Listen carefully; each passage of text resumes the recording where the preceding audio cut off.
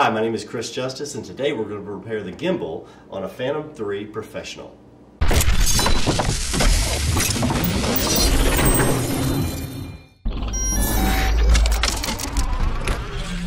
So hey guys, it's Jason from Ready Set Drone. I'm here with Chris, who's a professional drone crash pilot. And first of all, tell us what happened. I think the story's pretty fun here. All right. Well, first and foremost, this is not my first crash, but this is my first crash with damage. So I was shooting a video for a real estate professional for free, just to give him some shots of a new property he has coming up in South Austin. And unfortunately, before I accepted this great honor, I didn't scope the location, and there were 6, if not 7 power lines all crossing one another. Nice. Now, when I first started up the DJI, I started getting all these compass errors. And I was like, what's a compass error? And so I did the typical DJI dance. And unfortunately, the compass errors did not go away. So I said, I'm going to fly anyway. Through caution of the wind. Yeah, through caution of the wind. And the drone. Flew anyway. And I got some great shots. We went up, we went back, we went into the house, and so it was great. Then I decided to adjust and go into full manual mode and get some better shots, you know, some richer, deeper colors and so forth. Unfortunately, very hot day and more compass errors. And I glanced down just for a moment to get some bearings on the camera, and guess what happened? Compass error, hit the power line, spark, and then we crashed to the ground. The whole neighborhood went down, huh? Yeah, exactly. Fortunately, I had a gimbal protector, which did not protect the gimbal. This is a carbon fiber gimbal protector. It did not protect the gimbal. It still broke, and so right now it's dangling by the ribbon cable. So we're going to take a different shot with this one. Don't dangle that. So we have a full professional kit that we purchased off of eBay, and it comes with a ribbon cable, comes with all of the various parts that you would need, but we particularly ordered too much just so we have enough to repair this. So today we're going to take it down and try to repair it in a short order, and Jason's my backup. So he's given this honor to me, and unfortunately now we're going to tear this sucker down. So the great thing is we actually powered up the drone, and everything is working okay. So we're getting electronic signal, we're getting transmission, and we can't find any internal errors. So that's great. So we're just going to try to replace the broken element of the gimbal. And if you can see here, this is where the gimbal is actually broken off. So it's just the arm. So it's just the arm. So we're going to try to flip this guy over and start with the repair. I am no expert, and so much like you, I had the choice of sending this to a repair shop, but it turns out that a lot of repair shops here in Austin are actually full. They do not have any more room for any more crazy pilots like myself. They've got too many repairs. So Jason, I think we have to pull these guys off, and I've got to figure out exactly what we do here to pop these little caps off. There we go. Good. Okay, yeah. So kind of explain how you figure what you ended up doing. So fortunately these little caps are replaceable, and there's a few more of them I've got. But I had to bend back. Snap-ons here, they just snap together. Yeah, I just had to bend them back a little bit so I can get through them. Again, this is one of the things I really appreciate about some of the new design of DJI. They've actually made the repair process a bit easier. But that's what happens when you produce millions of drones. Alright, so we've got the first piece done. The next we need to do, oops, if we keep mucking with that, we're going to actually have to replace a ribbon cable.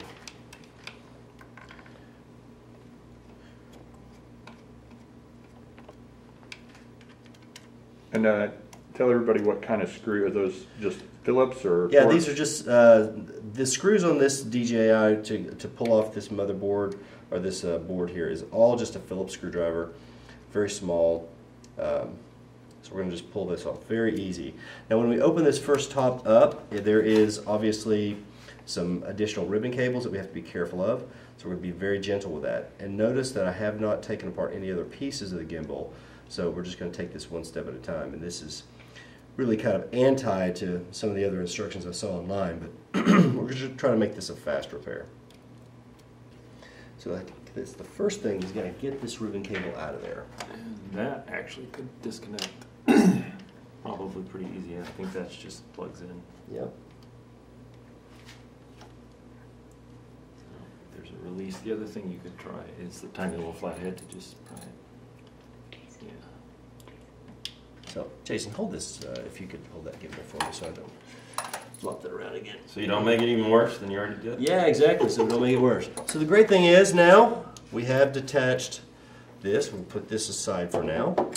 So I think it's good to note that we are not replacing this ribbon cable. Yep. So the gimbal connects via two little standard plug-in connectors here, which are a lot easier to remove.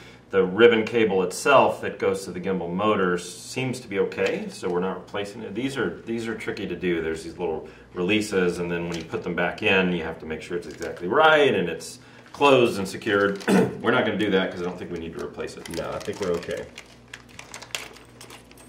Alright, so we've got our little gimbal arm here. So now we've got to go to the next level here. So the next level is this particular element. So we've got to, I believe, pull this guy out, and this is going to go inside of that. So the best thing to do here is probably take this off here.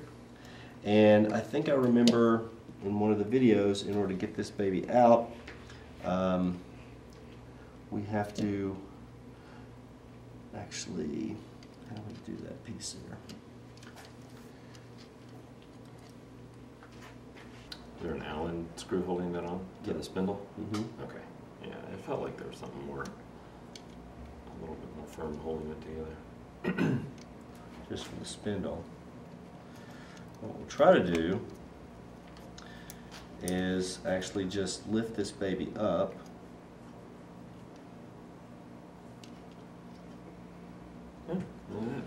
And then we'll just put this baby straight back down, same location.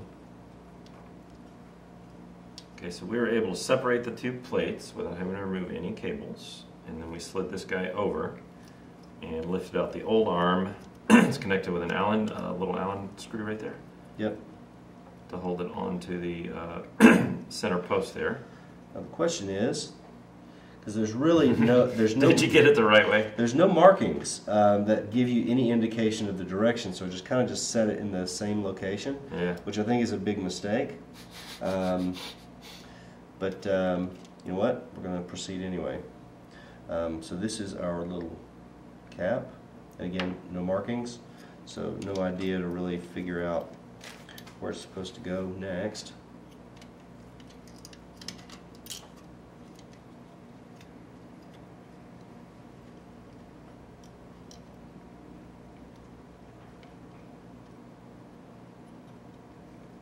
So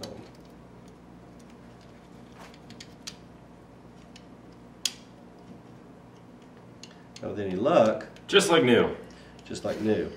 Now, if we're lucky, then the software will detect the gimbal location and do the calibration so that we don't have to worry about the exact arm location.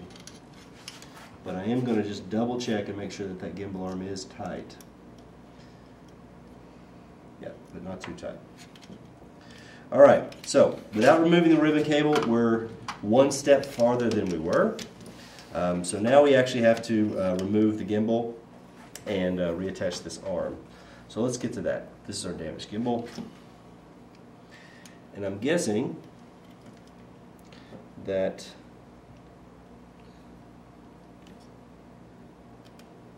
just take this plate off. And it's great to have somebody to overlook what you're doing, especially being as a novice as I am. Maybe you need that same person while you're flying. You know, it'd be very handy to have that person while I was flying. Somebody to watch the aircraft. But you know, the gimbal error, so the compass error was a real surprise because I'm in an area with high interference and never experienced a compass error before. I feel like we need to take them to one of those giant wind farms with the turbines and just see what happens. Yeah, it'd be pretty great. Well, there's a guy on YouTube now that I really respect. He actually takes his blower and he blows these various drones that he's testing. It's very, very, very kind of cool to test their stability. Now, here's the thing, is that we have to mount this guy in there. It looks like there's some other pieces we've got to take off. Oh yeah, you're gonna have to This whole bracket take these here. guys out. Those 4 So those 4. Allen wrench, because that whole thing has to be replaced. Yep. Oops, that is part of this guy, right? I'm guessing it is. Or no, this guy. Yes, I don't know if do we have to replace that too? I don't think so. The question is, how does one pull this thing out? Oh, hang on. There's the ribbon cable. There's a ribbon cable overlap there. That kind of comes off there. But then there's another motor there. So it looks like we have to take so there's that piece there, and so I'm going to just... Wait, this guy's broken, right? This whole piece? that whole piece is broken. So where is the new piece for that? Should be right here. That's Is that not... I'm not seeing a piece that looks like that. It's like building Legos. I need a 4x1 blue. well, this is the piece that broke. See, that goes in there. Oh, never mind. Never mind. Okay. Yeah. So this, you need to take these 3 screws out. Mm-hmm. Because that whole thing's going to come off. But that guy's in your way. Are you going to have to detach it? I'm going to have to detach it, and you have to slide this one out. So I did not read the instructions on this. Oh wait, hold on! Don't yank on the ribbon cable. There's a release for these things. Oh yeah, you pop it up. Yeah.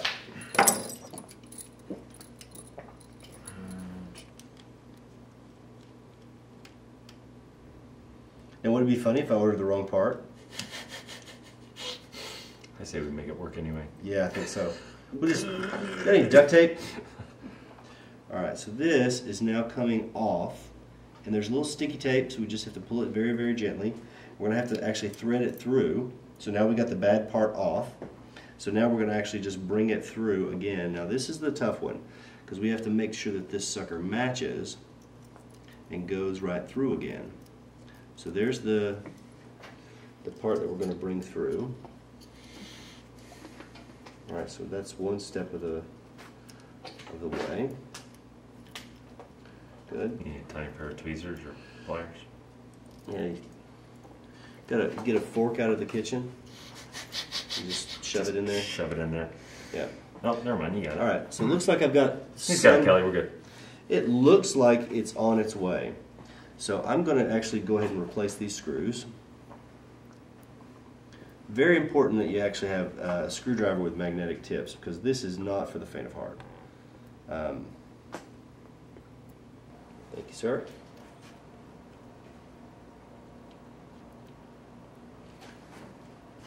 Now, I did have the choice of taking this to a repair shop or mailing it in and that sort of thing. Yeah, who does that though?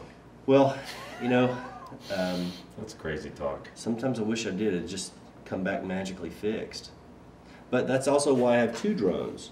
And so for those viewers, you know, I always have a drone and a backup drone. It's a little bit overkill, of course, but I've got a Phantom Standard that my wife got me for Christmas, which I really liked, but then I decided to upgrade because of all the great features in the Professional.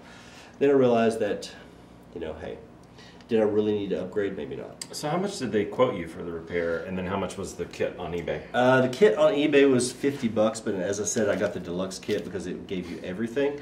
But the quote for repair was like $175, and it's almost worth, you know, having it done just because of the challenge behind it. But at the same time, you know, if you're going to have a drone, you might as well learn to repair it. I feel like if you fly it into power lines, like you have to go through this, right? As a penance. It's like a rite of passage, especially when you see compass error, compass error, compass error, compass error. Don't fly, don't fly. Yeah. Ah, screw it.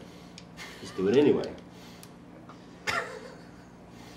All right, so what do we have going now? So we are replacing the ribbon cable here and putting it back into the slot and the ribbon. So in the board? In the board, so it's flush. There's a little guideline there, Right. to make Now sure. you didn't have to remove the ribbon cable from the board, right? No, you did left not on remove there? that Okay, from you're the- just making sure it's not going to Correct. catch or anything. Now the challenge, of course, is if I pulled too hard on that ribbon cable and it came loose, then we're Yeah. going to take the whole thing. We'll find out. Yeah. The great thing is we're not too many screws away from figuring that out. But everything looks to be like it's on target. Okay, so now we're going to reconnect the ribbon cable to this guy, Correct. right? We've got 2 of them. Now, I believe we're going to have to go in this way. Now again, with these ribbon cables, we have to pop them up. Yep, and then they are sometimes very, very hard to get back in. Yeah, because they're so small. Depending on the angle, you just kind of have to put it in there. You have to close the little latch in the back and kind of cross your fingers that all the contacts are in the right place. Well, I think I've popped it closed. Tug on it a little bit, see if it's... Yeah, it's locked. Okay. So let's try this one. This one's a bit easier on this side. Yeah, it's good to know two things you might want if you are going to replace a ribbon cable, which we don't have here. A little pair of pliers. You can often get these in these kits. They come with the tiny screwdrivers because sometimes trying to hold that ribbon cable is really, really tough to do with your fingers.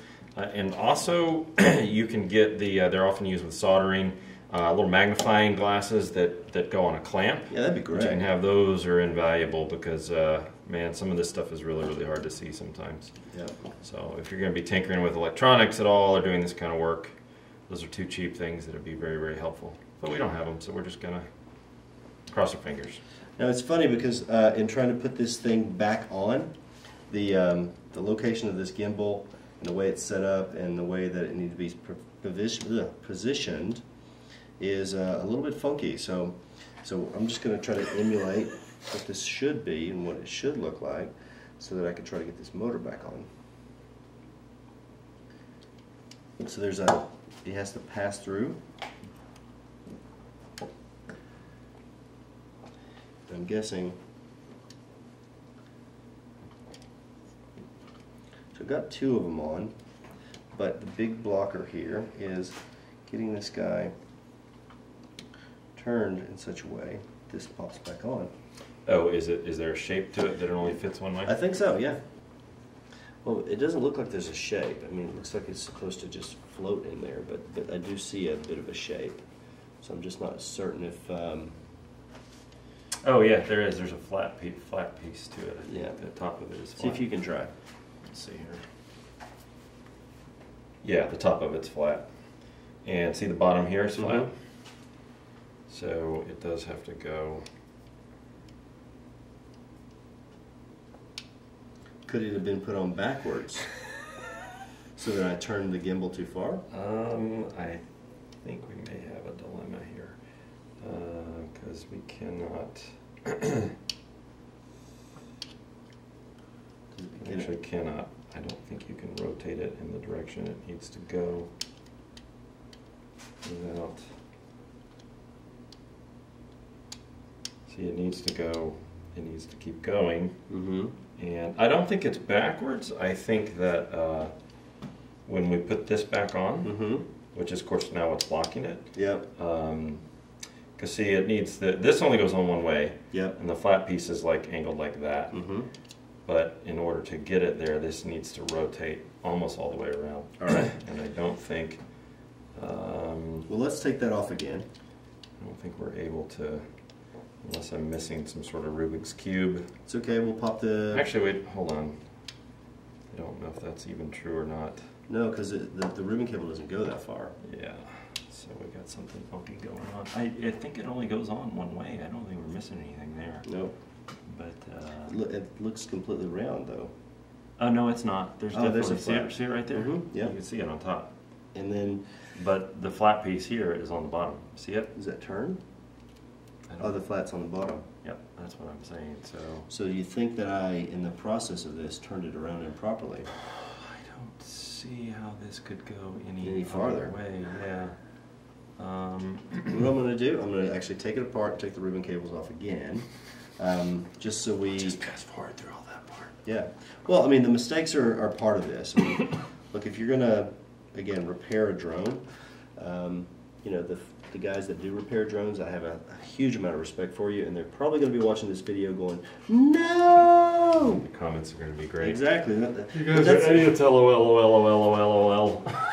But that's okay too, because you know what? We're in a very, very new market for drones, and we're all learning together. And you know, it's funny. I've actually started a little DJI video. So this year only, I have started with a Phantom 2, had a Phantom 3, and played with a Phantom 4, and now bought a Mavic. So that's in 1 year of this cycle. I've played with 4 different types of drones. So, you know, the market's changing so fast, and it's very, very challenging to keep up. All right. So just a quick note, it's important when you're placing this, the spindle here has a flat side, and this particular board right here also has a flat side. So it's important to make sure that the whole camera gimbal is facing the right direction. The easiest way is it says 4K on the side, so you make sure that that's not upside down, and everything will be facing the right direction. So we had to pull it off and literally just turn the whole camera around, but I think we got it now. Yeah, no problem. Yeah, I took a look at my Phantom standard just to... And it turns out in the U.S. letters go the right way instead of upside down, unlike the southern continents, right? Exactly. The toilet's flushing in the opposite direction. And the drones, the propellers go in the opposite directions. Physics are just topsy-turvy. Yeah. We've managed to get the gimbal back on. Looks like everything works is a lot set. better when it's facing the right direction. Yeah, exactly. So I think that's the biggest takeaway from this is that since this is a gimbal, it moves in multiple axes. You really have to pay special attention to how everything comes together, everything comes apart. And one small screw mistake or turn or whatever, and you actually have to disassemble everything. You know, another good tip, like when I've done stuff like this in the past, is take pictures with your phone along the way, right? Before you start, after every piece you remove, take a picture. It's helped me a couple times where I just sort of jumped into something and I didn't read the instructions or find out how to do it. I was like, yeah, I can figure this out. It helps a lot because you get through it and then you're like, I have no idea which way this thing went on. And you have to start over. So, but it looks like it was a relatively simple fix. Yeah, and there are 4 additional screws here that obviously to cap that off. It looks like it's held on properly and that sort of thing. Well, let's put it together and let's put these slap 4 it on screws there. in and see what happens.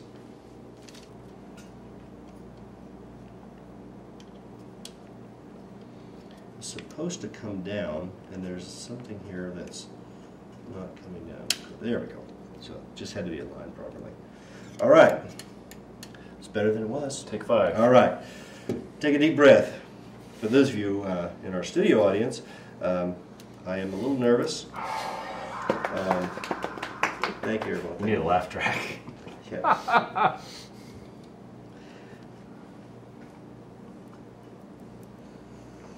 So as we get prepared to test this, I think it's important to go into a disclosure statement. Yes, we barely reviewed the videos that are available online. What's this we stuff? Yeah, exactly. You reviewed nothing. I reviewed the videos just ever so graciously. We did not replace the ribbon and cable, even though it was recommended to do so. We're focusing on a quick repair here just to get this baby flying again. And now it looks like we have everything assembled, and it's time to remount it to the drone. All right, so direction matters. So let's try to work on that first. So it looks like we've got ribbon cable here, got ribbon cable to the back. So we'll just start very, very slowly and get these ribbon cables on first.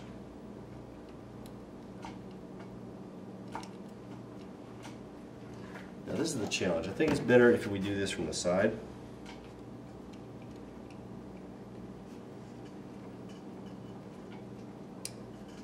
It's one.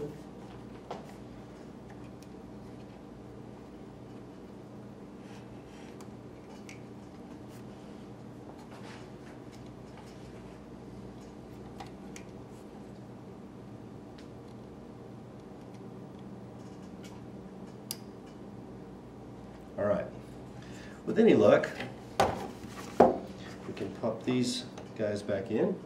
So now we have, again, the broken gimbal and the big reveal. So we think it's working, but we're not certain. We put it together one time and it was facing the wrong direction. Yep. That turns out that's a locking nut that we actually had to open with an Allen wrench. Yep. And actually point it a different way so that it was centered in the middle. So now we have our handy dandy controller, which we'll start up first, and then we'll power up the drone and see what happens. So, no smoke. All right. That's Looking a good like sign. Pretty limbo. Aircraft is warming up. And It's twitching. it's twitching. Hey, we have signal. Look at that. Fantastic. We are good. We have got a good signal from the aircraft. Can you do the pan or yeah, tilting? I think Try I will. try the tilt. Let's try that. Looks good. Yep, it's great. Fully responsive. So when the aircraft finishes, we're warming up. We'll just give it a little start to make sure all the motors are working. That means that I think we've assembled It's everything ready okay. to fly in another power line. Yeah, exactly. So again, compass error is bad. And gimbal guard is recommended, not necessarily required for all of you pilots out there, but you can see that this gimbal guard did help out. It did shatter upon impact, but it did land in the grass, Jason. So that's what was I found kind of funny about it. When it popped, it you know, I guess a power line, it starts to tumble, you know, it's a cascade failure of things. That's right. Looks like we are ready to go. Hey, look at that. All right. Now we have professionally repaired a professional Phantom 3 with a new gimbal. Okay, Chris, so I think we learned a couple of things here. I think obviously the biggest one, like we mentioned, is paying attention to how you disassemble these things, right? Because I think most of our mistakes were assembling it slightly wrong, right? There were a few alignment errors and that sort of thing. So what are all the things that we ran into that could have been avoided? Yeah, of course. I think the biggest thing is the fear is gone. I was scared of doing this, and I did not feel comfortable doing it by myself. First, there are a lot of screws. Second, the plates all have to fit together and mesh together perfectly. And then third, this gimbal is aligned in a proper way so that not only does it go up and down, but it goes left and right. So if any sort of assembly is done improperly, like for example, there's this little arm that's done in there, you have to not only align that arm properly, but also make sure it's at the right height, because you can now see the scratches at the bottom of this. I misaligned this gimbal. It was actually down too tight, and so the gimbal wouldn't move properly. So it has to float properly. So alignment, there was an alignment thing here too. Yep, there's alignment here too. The center, the spindles had a specific way they have to be put on. So again, it's mostly about paying attention and having the right tools, right? The ribbon cables are hard to work with, having a good set of tools, tweezers, magnifying glass. Yeah, and you really have to take it very, very slow. I mean, we did this repair in about an hour or so, but you know, you have to just take it slow. And I think for me, as a very amateur pilot, one who is very skilled at crashing, this is my first drone repair. So honestly, it was very intimidating. And you know, $150 to send it to DJI, so I don't have to worry about it, is one way to do it. But you know, this is really a $6 part that you can pick up anywhere. So we saved $150 with this repair. But it's not to be, you know, if you have very shaky hands, this is not your job. Don't take it on. But you know, ask a friend. I think that's the thing too, is that, you know, Jason helped me save myself from some mistakes. But it's a very intricate process that you just have to be patient with. Yep. Awesome. Well, let's go try it out.